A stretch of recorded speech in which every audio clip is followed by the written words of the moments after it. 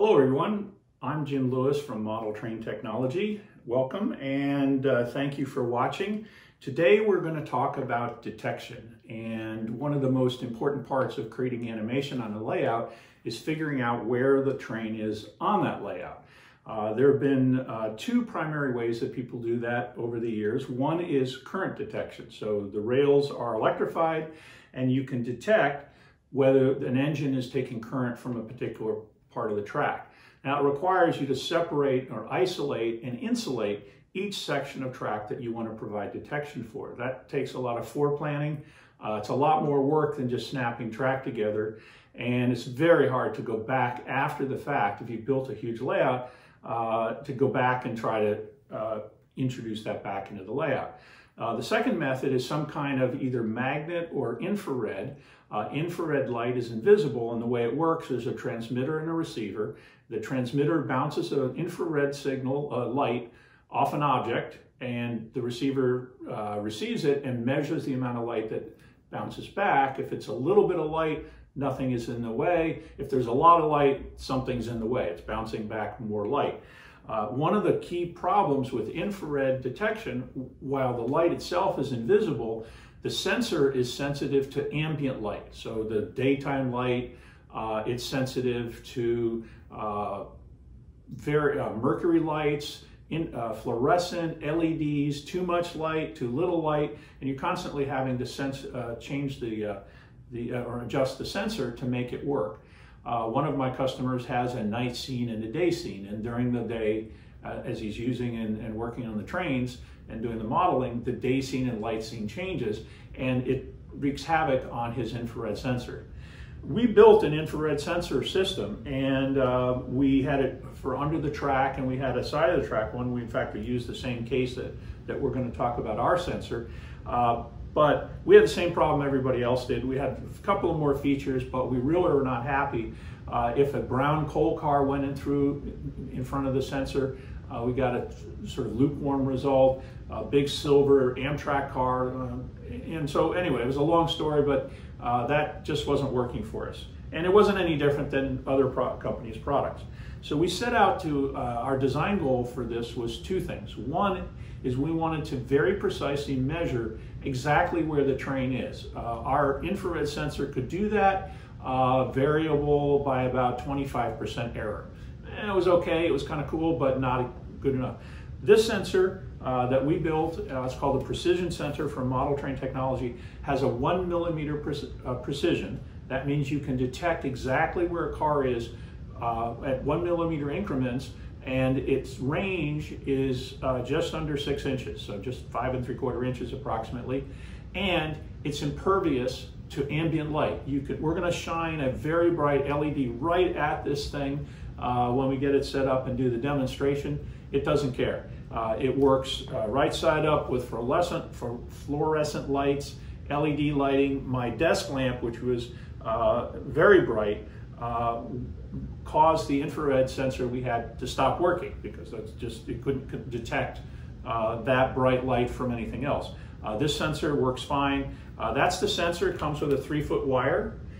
Just to run around, show you this. The sensor faces, it's going to go along the side of the track. As I mentioned, we have designed an electrical box for N scale. The sensor just fits into this bracket. You pop it on, and if you need to make adjustments, you can take the top off. We have two types for N scale and HO.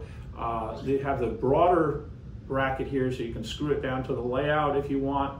There's a slot in the bottom for the wires, and just works like that. Or the footprint where there's no mounting bracket. In this case, you just glue it down onto the layout, and again, slots in the bottom for the holes. There's the N scale, here's the HO one. They look identical. They are identical, they're just sized differently. We're going to, and so let's go back and just show you a few features on the detector. There are detectors out there, but we think ours gives you more variety, more control. There are two control tabs on here, potentiometers. You can adjust them, and in fact, we supply you with the perfect screwdriver. I can't tell you how many times I've gotten a little product like this with either dip switches or these small potentiometers, and I needed a 2mm screwdriver, and I couldn't find the smallest one in the jeweler's kit. I keep losing that one because it's so valuable. So we're going to give you a screwdriver that comes with it, and this just allows you to adjust and turn the potentiometer. There are two. One is to adjust the range for that 150mm or 6-inch range, how big you want it. You want it a small range or big range. And then the second mode is the scale, N scale, O scale, and HO. And in that case, there's a band of detection, and you can slide the band in and out. And so a train farther away or closer in will not set off the detector, but only within the rails of that scale. So that's why we allow you to set the scale. There's an invert mode. What that does is usually what you want this to go on when the train goes by. But sometimes there are certain applications where you want this to be on and then to go off when the train goes by. And so by just flipping a switch, you can reverse the signal coming out of this. And then the last one has to do with the timeout. The way this works is in immediate mode, which we're going to start out and demonstrate. As soon as the train gets within the beam, it's going to trigger it. And as soon as it exits, it turns off. There are cases where you might want it to stay on for 1 or 2 seconds or up to a minute. And so that switch allows you to switch ranges from 0 to 30 seconds or from 31 to 60 seconds. And so that's all available. And the dial would allow you to fine tune that range exactly the way you want it. So very simple, just slides into the bracket and away we go. So we're going to go and show you and demonstrate this. And to do that, I'm going to get on the other side of the camera so I can manage the project. We're going to show you 3 things today with our detector. We're going to hook it up to our fiber lighting controller, and that's what's driving these block signals. We now are making block signals. These are fiber optic block signals, a 2-signal one and a 3-signal one, or a 3-light. Then we have our own power center. So if you have a lot of detectors and you want to hook them up, this is the perfect supply. It all runs on 5 volts. This is a 5-volt converter. It uses our power adapter. Very simple there. And then the last thing we'll talk about is how to run relays and turn relays on and off. So this won't actually power a relay, but it will, on certain kind of relays, and we'll show you what type, you can turn things on and off. And the relay switch can switch almost anything. It can turn on the lights in the room, it can run sound, it can run other automations, animations that you might have. So it gives you a lot of power and control, and we think you'll like that. So let's get started and show you the model train technology precision detector. For the first demonstration, we're going to use the Model Train Technology fiber lighting controller. It's a 8-port, 16-light LED fiber controller, and you can set any one of the output ports. You can connect fiber optics into this, and it will blink, flash, or stay on. And it has a 5-volt power supply out, which we're going to use to power the detector, and it has a set of 8 detection ports here, and we're going to use one of those to run it. So we're going to just give this power, and I'll show you how easy this is. So just plug it in. I have my 2-light block signal. This is just plugs into the back, and because I have it set up already, one of the lights is already on because that will be the green light. Okay. So when the trigger goes off, the fiber controller will switch the red and the green light. There's a timeout, which we can control either from the fiber lighting controller or from the precision detector. Today we'll use the precision detector to do that, but either one is fine. And there are reasons for using one or the other or a blend, particularly when you introduce sound. Next month our sound control module will be available. Here it is, and it's ready to go, and that's just a bit of a tease there, and we'll get that going later. All right, so I have double stick taped the detector to the ground here. It comes with the power wire, and I'm just going to plug it into the 5-volt side of the fiber controller. and you can't see anything. So this is the this is the electrical box that it comes with, and we're going to put that on the side. And what I did is I printed a clear version of it so you can see what's going on, and you should be able to see in a minute. I'm going to move. So instead of adjusting this, I'm going to just show you that. Let's see if you can see that light. So the light is on. And let me, so just keep an eye on the block detection. I'm going to plug this in here. So when this is red, this is on. We'll work it that way, okay?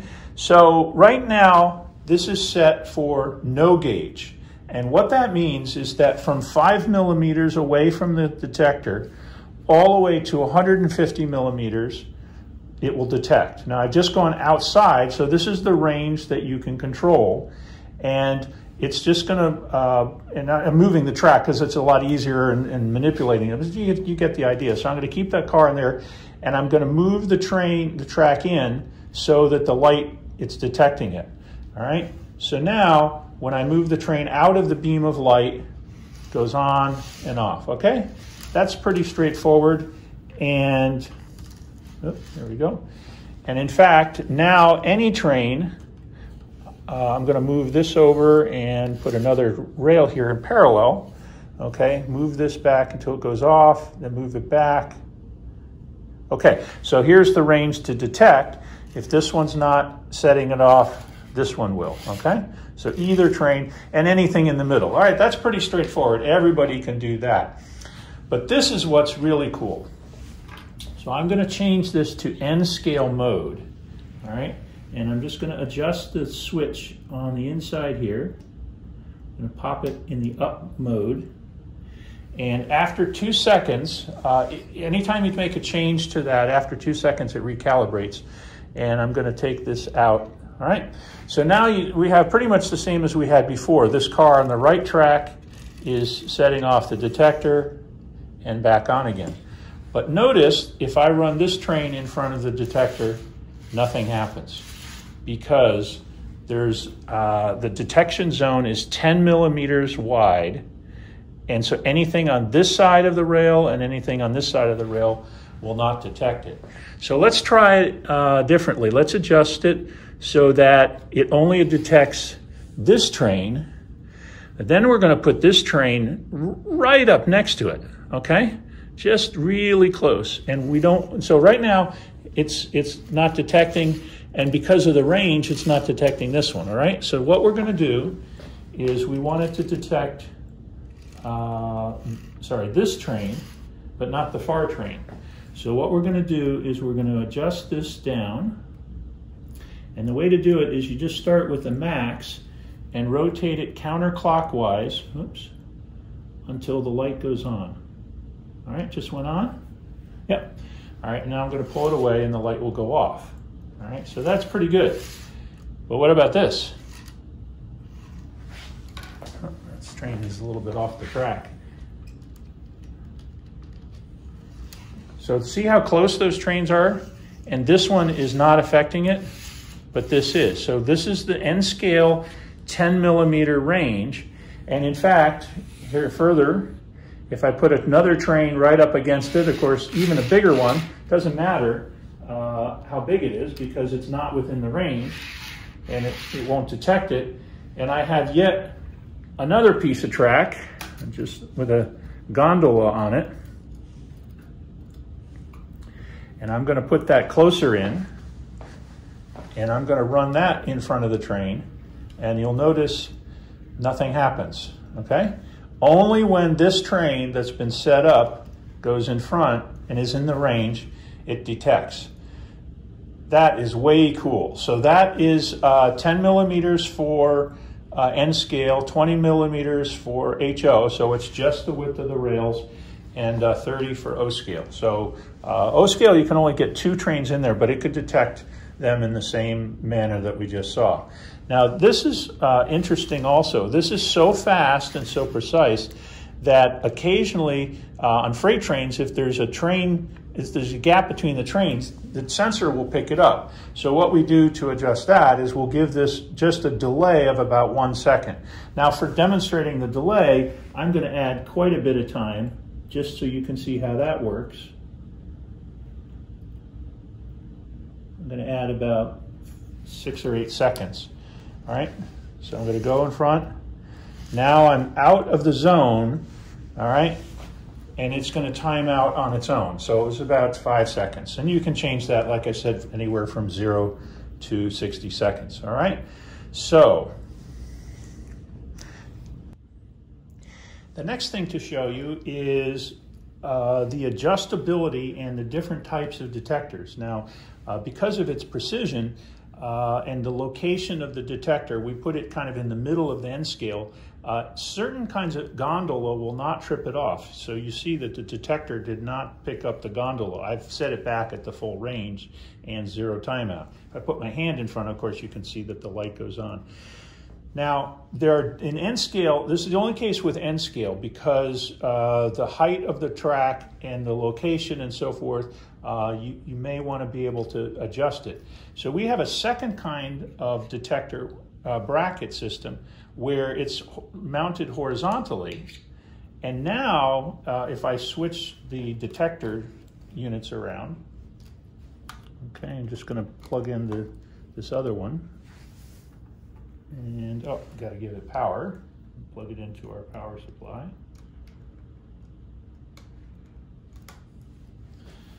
Okay, so now we've got detection.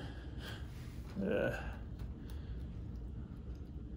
right, but now it's still detecting, okay?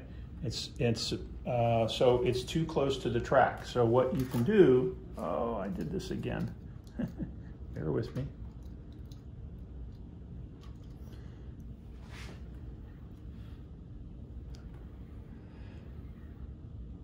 Now, by raising it up, we can get the gondola, and in fact, all the trains will be picked up by this one because of the wheelbase. So if you have a situation where you have a lot of freight train and you have a different kind of track, or you have the Kato track that you want to adjust, right, so let's move this in. Right, so there you go. So just detecting this one right there.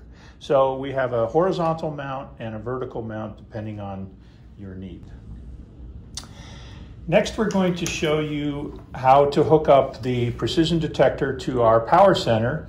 And for demonstration purposes, we're using our new product, which is the signal controller.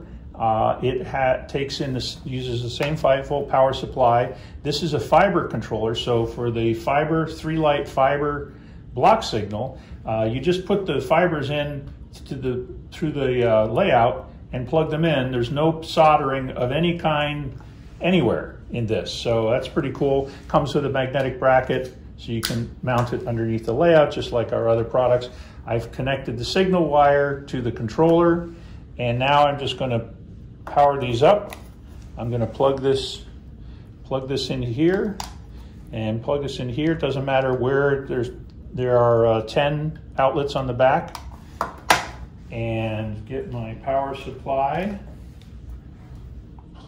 plug that in and turn it on. And there we go. So we've got red light here. We've got the detector. So we switched from the 2-light to the 3-light. And let's just move this around. And now you can see that it went to green. We're going to get out of the zone. It's going to change to yellow. So it's being timed by the signal controller. So I have the time down to just a couple of seconds. The block signal controller has 4 behaviors. 2 aspect, which would be red and green. 3 aspect, which we just saw, changes from red to green, back to yellow, back to red, if there's no train coming. Actually, these are green and red are backwards. Gee, that's so simple. Let's just plug in the fibers to the other side. Now we have a green light and changes to red, yellow, and then back to green. I'd like a 4-aspect signal. There's a button on here. I'm going to press it 4 times, 1, 2, 3, 4. And now this block signal controller is a 4-aspect controller. If we did 2, it would be 2-aspect and so forth. So we'll just trigger this now. It's going to go from red, go to yellow,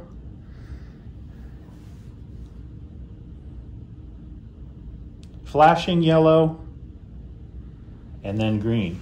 And if I want to speed it up or slow it down, guess what?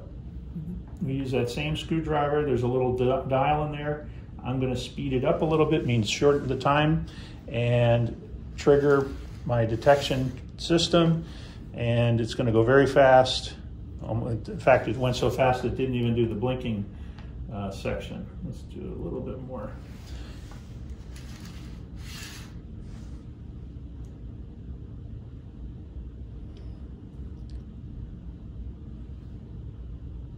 That's how easy it is. There's no soldering. Everything's included. Just put the detector in there, some adjustments. It's very precise. And in fact, like I said, if I put my hand in front here, nothing triggers. If I put my hand outside the, oh, no, you know what? I don't have it in the N scale. I set it back to the general range. So let's go back to N scale again, just to play with that. So I'm going to flip it up. And doing this with my left hand and with no glasses, so it's a little hard to see. There we go. Okay, so now we're back in the N-scale zone, and I'm going to just move it outside the zone and wait for the light to go back to green. All right, now I just move it in until it detects.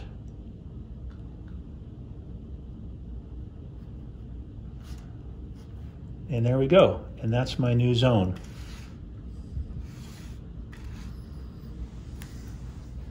And you wouldn't move the track, of course. You could move the detector back and forth, but you would adjust it this way to get that range in there.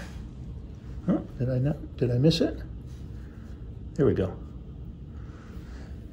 So notice that, let's get it to another color. Oh, I'm still in the zone. There we go. Now nothing here coming through is going to change it. It's only the train. Now if it's, so, and in fact, if a train comes by a second time and triggers it, it'll go back to red. All right, there you go. So precision detector, power supply, block signal controller, and this will handle any gauge. So N scale, these are HO. It'll handle, we have N scale block signals, which are, here's in the raw form, very similar. You can put 2 N scale fibers into the pin, so you can have an east and west orientation. We have this is HO, we have O scale, and the block signal controller, we have the fiber optic one. We also have an LED one. So if you have LED lights that you want to control with this, it looks the same, except for the pins. There's some terminal connectors here. You just put the wires in there, and that mounts up underneath, and you can have a couple of block signals with LED type connected to the same controller. And that's it. In this demonstration, I'm going to show you what I meant by the bright light. This is a very bright LED light. I'm going to shine it right at the sensor, exposed, no cover on it. And you can see that the detection is working just fine. Back it up a little bit, move it in. So now you have a precision detector that you don't have to adjust the brightness and the light levels for. It works just great. All right, the last thing I want to show you today is hooking up a standard relay system to the precision detector. So this is a single, and this is just a mechanical relay with some insulated isolating circuits. And we have the signal wire connected. This wire comes with it, and this will plug right into the power supply, just like everything else. There's a fairly bright green light there that tells you power is on, and we're going to run the track detection, and you can hear it.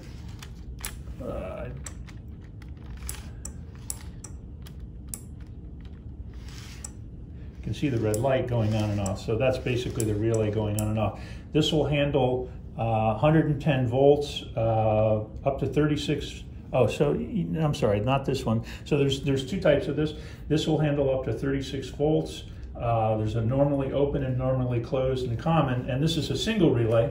You can also buy them in quads and in eights. So depending on what you're working on, you can have the precision detector connected to all of these different relays to run more powerful or different motors or different lighting systems. Train comes into the station, maybe you want the station lights to go on, and you can connect multiple relays. So you could have 2 or 3 relays. Let's use the 4 block here. You can connect the signal wire of 2 or 3 or more relays, just daisy chain the signal wire, and you can have this one detector trigger 3 or 4 relays at the same time. There's no problem with that. And at the end of the day, you turn it off, turn it back on, and it boots up, and there you go. So I hope you enjoyed that. One more thing that I want to show you that came in from a customer that was working on this. I'm going to take this off, and you saw the precision of the trains, the detector. He said, can I use your detector to do end of track in a hidden zone? So imagine that you had a whole series of tracks in a hidden yard, and you wanted to detect when the train got to the end of the track. Let's see if I can put this on here. Almost. Maybe I should do the demonstration with HO. What do you think? But the precision here is great. All right, so let me just move it this way because I don't have the light to do it. Okay, so train got to the end of the track.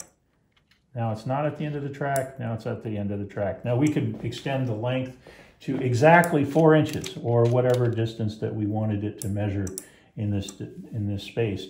And the key thing is, I guess this is the key point, that the train on the adjacent track doesn't set it off. Okay, so you could have a whole series of detectors, one per track, and they would be independently triggered. Okay, well, I hope that was entertaining, and if you have any questions, contact me, jim@modeltraintechnology.com or jim@modeltrainman.com, all one word. Our website is modeltraintechnology.com, and I look forward to hearing from you.